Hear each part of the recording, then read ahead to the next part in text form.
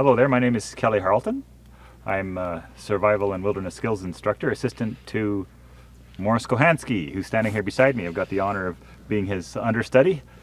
Today we're going to do what's called the butterfly hank. So a very convenient, secure way of keeping your, in this case, paracord from being tangled up, and also when you need to dispense it, you don't get any twists or tangles. We're about to demonstrate that. So as you can see, it's rolled up and it has what we call a button on there.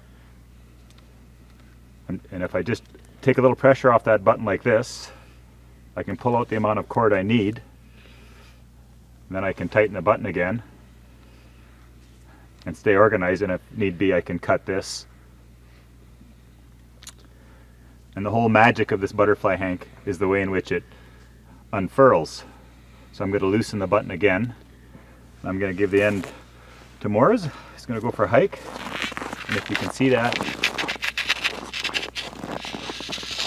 And at any time you can tighten the button should you need to. And you'll see that as we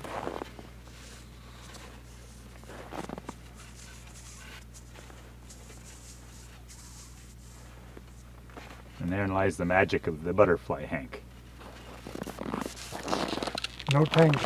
No tangles. So in order to make the butterfly hank, there's a couple different techniques, but an easy one is to hold it on your ring finger of your winding hand. And then you'll notice I'm doing a figure 8 pattern. It's just as easy to move your hand as it is to move this hand. So the hand that you're winding on, it acts as the winder, if you will. And it shouldn't take any more than 30 seconds to roll a hank up with a little bit of practice, as opposed to the 5 minutes it takes you to untangle your hank at the other end. So I've left a little bit left over. I'm going to pinch it between my index and forefinger. Then I'm going to take it and I'm going to put 3 twists in. 1, 2, 3. I'm going to put it over top of the loops on the end of the hank and over top of my thumb. I'm going to pull my thumb out, go past my thumb, and then put my thumb back in, and I'm going to tighten the button. Yes, that button maybe is very much the same as in the prusik or the taut line hitch. The principle is similar, multiple windings in the right direction with regard to the tension, but it just happens to lend itself to this application. And maybe a blurb on the history. That was pretty interesting. Yeah, the only place I ever saw this in the literature is a book in the university library on the construction of the Bantu house that's built out of Phragmites. So the Bantu live in a part of Africa where it snows just like it snows here.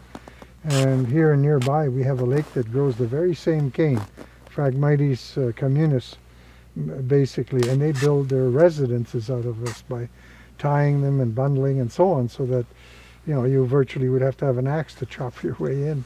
They're built so sturdily that they're secure and so on, but it takes an awful lot of thatching and a lot of tying, and they've got various vines that they use and cords, and to hank it up to be able to do the stitching and binding, they would hank that up.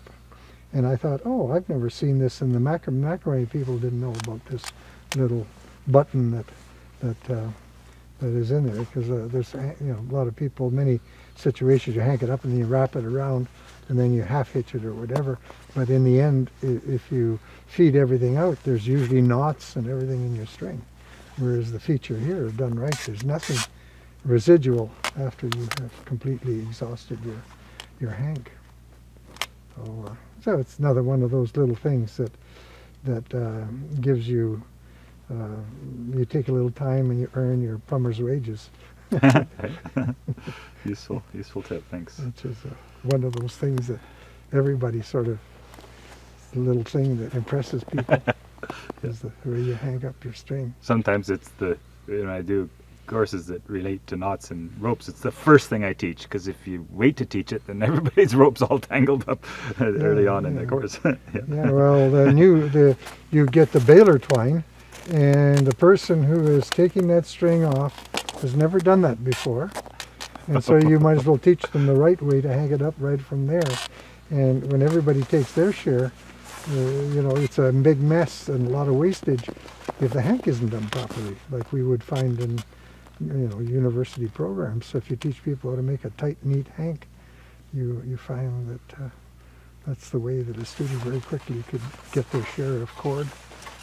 And in the end, you don't see people dealing with big snarls. Yeah. Because when they wind it up and don't do it right, It's a one-way it ticket. all very quickly becomes a snarl. It's these little things that add up eventually, and by the time you're 75 years old, you have saved countless hours of grief and frustration. That's a little thing. And created lots of content for videos. Yeah. Yeah. Well, thanks, Morris.